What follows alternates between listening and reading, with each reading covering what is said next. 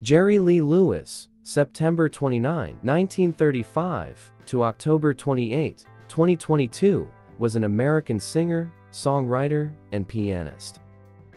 Nicknamed The Killer, he was described as rock and roll's first great wild man. A pioneer of rock and roll and rockabilly music, Lewis made his first recordings in 1952 at Cosimo Matas's J&M studio in New Orleans, Louisiana, and early recordings in 1956 at Sun Records in Memphis, Tennessee. Crazy Arms sold 300,000 copies in the South, and his 1957 hit, Whole Lotta Shakin' Goin' On, shot Lewis to fame worldwide. He followed this with the major hits Great Balls of Fire, Breathless, and High School Confidential. His rock and roll career faltered in the wake of his marriage to Myra Gale Brown, his 13-year-old cousin once removed. His popularity quickly eroded following the scandal, and with few exceptions, such as a cover of Ray Charles's What Did I Say, he did not have much chart success in the early 1960s. His live performances at this time were increasingly wild and energetic. His 1964 live album Live at the Star Club, Hamburg, is regarded by many music journalists and fans in general as one of the wildest and greatest live rock albums ever. In 1968, Lewis made a transition into country music and had hits with songs such as Another Place, Another Time. This reignited his career, and throughout the late 1960s and 1970s, he regularly topped the country western charts. Throughout his 7-decade career, Lewis had 30 songs reach the top 10 on the Billboard Country and Western chart. His #1 country hits included To Make Love Sweeter for You, There Must Be More to Love Than This, Would You Take Another Chance on Me, and Me and Bobby McGee.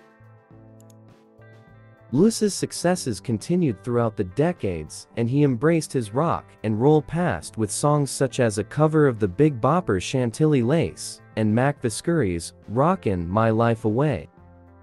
In the 21st century, Lewis continued to tour around the world and released new albums. His 2006 album Last Man Standing was his best-selling release, with over 1 million copies worldwide. This was followed by Mean Old Man in 2010, another of his best-selling albums.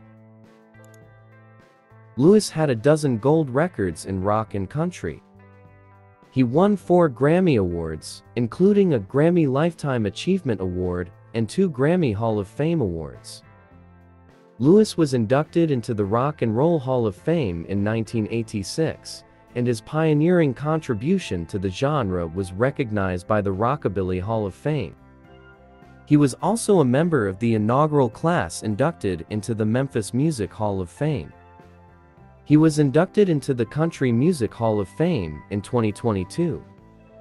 In 1989, his life was chronicled in the movie Great Balls of Fire, starring Dennis Quaid.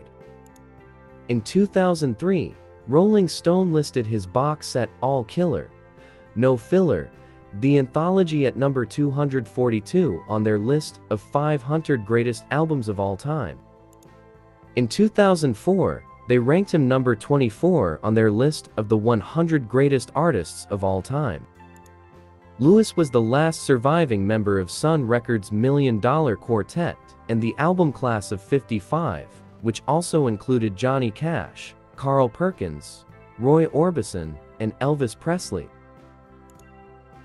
Music critic Robert Christgau said of Lewis, his drive, his timing, his offhand vocal power, his unmistakable boogie plus piano, and his absolute confidence in the face of the void make Jerry Lee the quintessential rock and roller. What do you think about Jerry Lee Lewis? Tell us in the comments below. If you enjoyed the video, leave a like and subscribe to our channel for more. Who was